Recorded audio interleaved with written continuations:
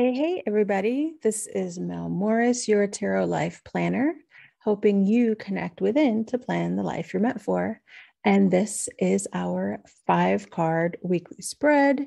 Today, if you're watching this on Sunday, happy Halloween, blessed Samhain. This is going to cover all this week. So, Feliz Dia de los Muertos.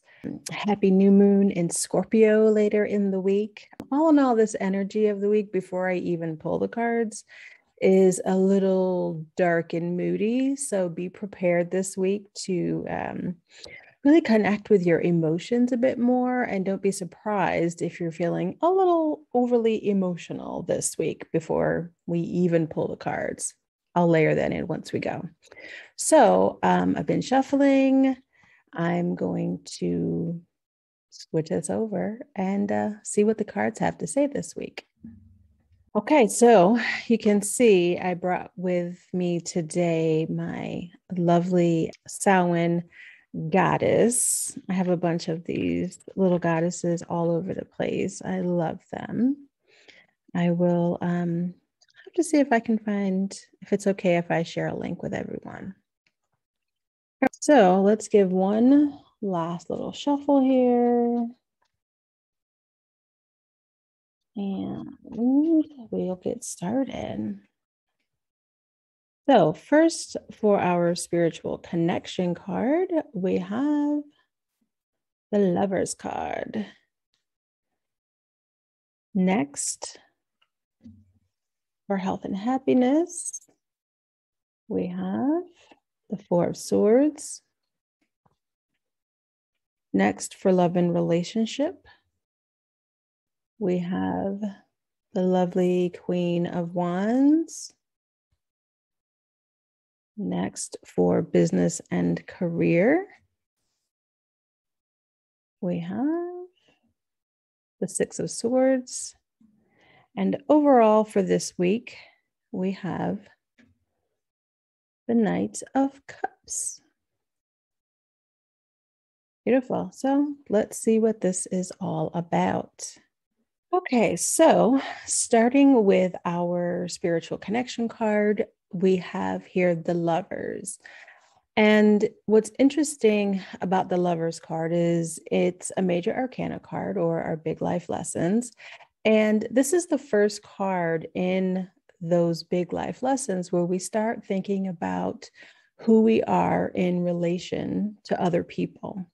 So this isn't just about relationships. This is also about us getting to know who we are when it comes to connecting beyond ourselves. So this week, think about how you're engaging with people. If there are things that maybe you want to change, you want to do more or less of, maybe you really haven't been connecting in ways that feel fulfilling to you. And from a spiritual connection, you might need more of that mojo or energy that you get when you are around other people that will help to elevate how you're feeling spiritually this week. Okay, next we have the Four of Swords for our health and happiness card. And we've seen this card a few times in the last few weeks. And again, this card feels like trust to me this week.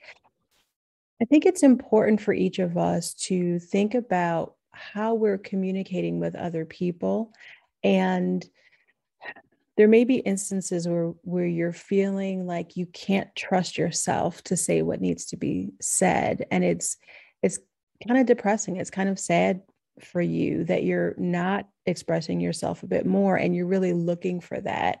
So when we think about, fours and stability, think about ways that you can communicate, connect with other people that feel really good, feel really authentic to you. And see how you can do more of that, because people are waiting to hear from you and you're going to feel amazing about it when you get things out, and it's really going to be beneficial for others. So communicate in a way that feels great to you. Next, for our love and relationship, we've got the Queen of Wands. And Wands is that energy, that fiery energy. And the queens are really about communication and the ways that we are communicating and creating community. So when you think about your love and relationship this week, think more proactive way.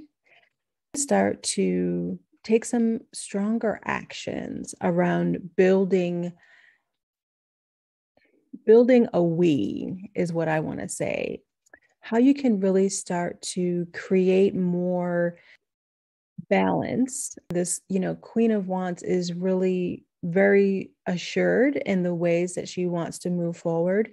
And so there's something within your love and or relationships that is ready to move forward, is ready to take some actions. And it's really going to be important for you this week to take those actions that are inclusive of the people that you want to move forward with you.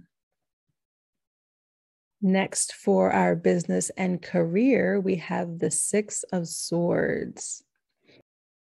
It feels like this week you might be really spending more time thinking about how you want to move forward. There's maybe been this, I'm going to dramatically here say journey, but there may be some things that have been going on at work that have been kind of a roller coaster, and that you really have lost sight of where you want to be heading, and if you're really moving in the direction that you want to be moving.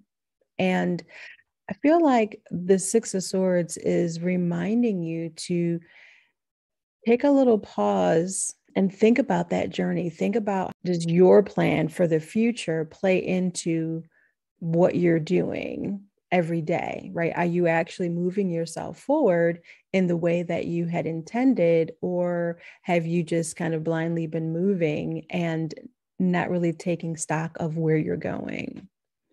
Now, this is also going to be the new moon in Scorpio when this card comes up for Thursday. And that's that really deep, like getting into why things are happening and this idea of transformation. And it's going to be important that you think about setting these new intentions on the new moon, setting your intentions to really go deeper into understanding how you need to proceed in your business and career. So just a little side note to use that beautiful energy of this new moon in Scorpio.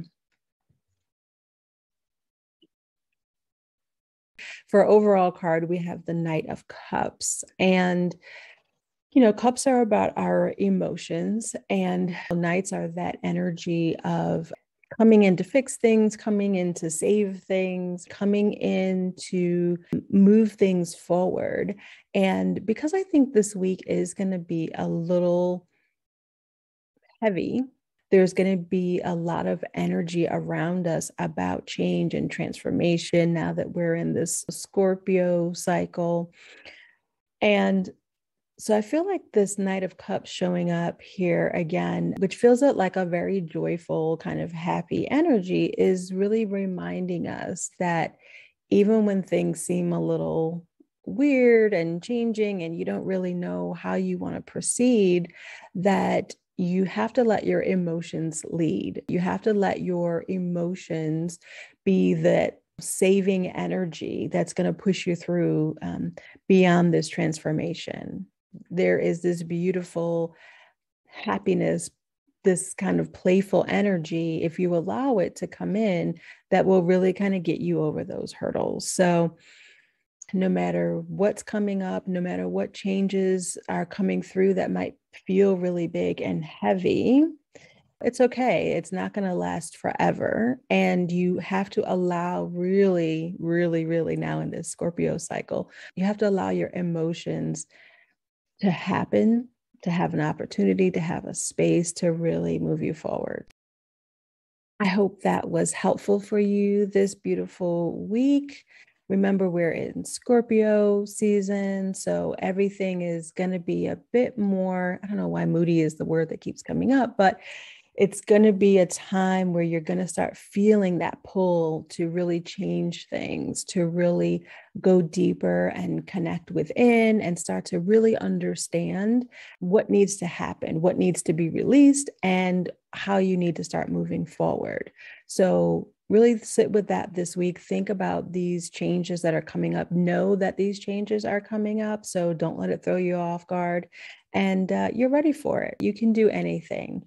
So let me know what you think about this. And regardless of what comes up, just remember that you are freaking amazing. So stay magical, y'all.